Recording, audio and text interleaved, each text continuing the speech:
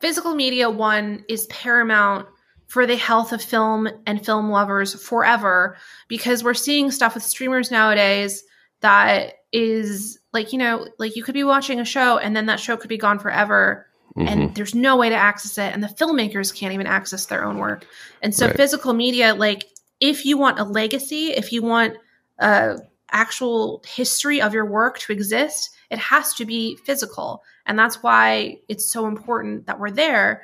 But more than that, like it's a community thing. Like the feeling that you have when you're streaming through, like being like, what am I going to watch? What am I going to watch? It's not the same as when you're like, you have DVDs and Blu-rays and VHS in front of you and you're like, oh, this cover calls to me, or this is exciting. And you like get the stack together. And that's something that needs to be generationally passed on. There's so many young people that have never had that experience. They don't even know what they're missing.